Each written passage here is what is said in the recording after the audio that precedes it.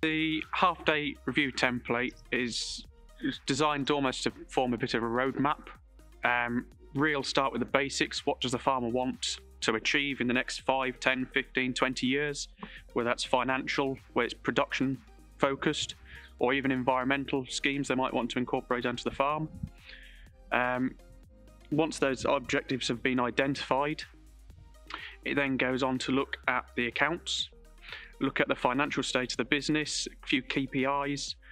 see where the business has come from really over up to the last 3 years, and to try and get a general idea of what direction the business might be going in, or if anything has happened that's been quite catastrophic. It's not the word to use, but it then goes on to a SWOT analysis to look at the business more holistically, to incorporate the people aspects, the production aspects, and the financial business aspects. And that is also slightly driven by the objectives that set out at the start, to really get a grasp of what the strengths of the business are, where the opportunities might lay for the future, what the weaknesses of the business are, which are equally as important to understand, and what threats might be coming over the next 1, 2, 3, 4, 5, 6, 7, 8 years.